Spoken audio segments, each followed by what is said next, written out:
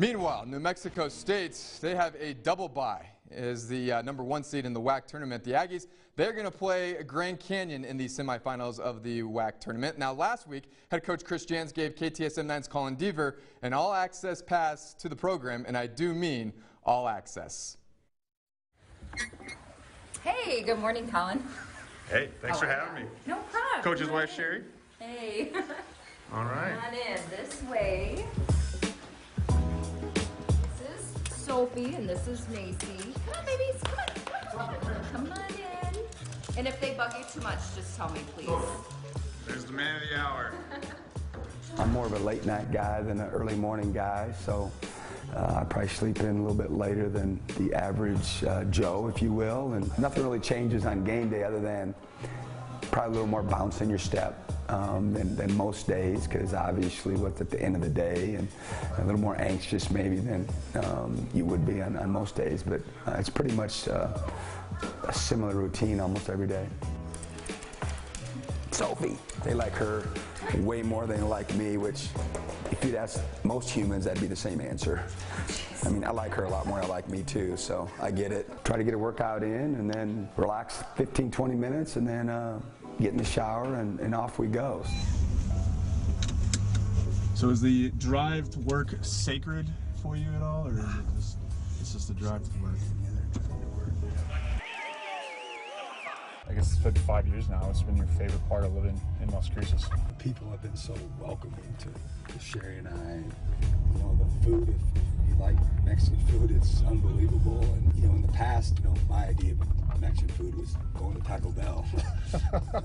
You know, or a Mexican restaurant in, you know, a Midwest town or what have you. But now, as the locals told me here, my stomach will adjust, you know, it'll harden up, because when I first got here, it was pretty rough. I'll tie up some loose ends when we get in there and get the lay of the land, and, you know, our trainer's seen some guys that have had some nicks and cuts, and get an update from him and see where we're at, and then, you know, start zeroing in on preparing for shoot around, and away we go. Right all over it, scratch stuff, you know, just put a line through stuff you don't think, or add, or whatever, and these are kind of the categories. You do a great job here of everybody kind of pitching in, so this is technically my scout. So we're all just, you know, putting it all in one pot, brain power. And if there's another way to do it, what we have in, I'm all for it. If I promote it and shoot around today, they can get a layup, you might. Let's go, down here. Ice. Cut! Get in the scoring area.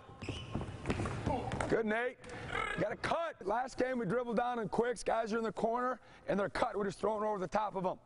All right, you can't cut enough. Okay, 45, you can't cut enough. Okay. Video, let's go. Okay, freeze. Okay, he's splitting them. Don't worry about it. He's splitting them. He's making damn sure there's no roll. All right, stay home with the 4 on the weak side, and we dig off the passer as long as it's not 10 or 25. We did a pretty good job there. All right, we're better now than we were then. Get your minds right in the next few hours, all right, of what we're about to face. It's a big one tonight in the WAC. Adam Young, Joe Garza back with you from the Pan American Center at NM State and Stephen at Boston. The Aggies currently with a half-game lead in the WAC standings. We need to be relentless in our pursuit of checkouts, relentless in our pursuit of the ball. All right, get grimy with it, okay? Because it's gonna be about that. All right, let's go. Let's go. One, two, three. Yeah. Teddy is back in. A lob for Mike Peak, the helper from McKinney. Aggies ahead by a pair. Hackle-Rees gets it back, his first three-point try of the game, and he sends the Jacks in front by 1. Hall lays it in. Day Hall scores right around Will McNair. Cotton misses the free throw. Hall grabs the rebound, and SFA escapes with a win. And now the Aggies will need a win Saturday to clinch at least a share of the title.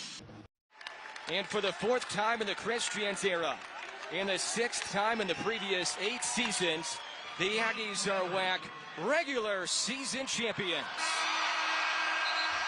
You know, we had to do it the hard way. Could have got it done a little bit earlier, but at the end of the day, next week we won't be thinking about that. We'll be thinking about trying to get to the NCAA tournament. Colin, thank you. And the matchup, as I mentioned, set for tomorrow night. New Mexico State will play Grand Canyon in the semifinals of the WAC tournament. Aggies beat the Lopes twice in the regular season.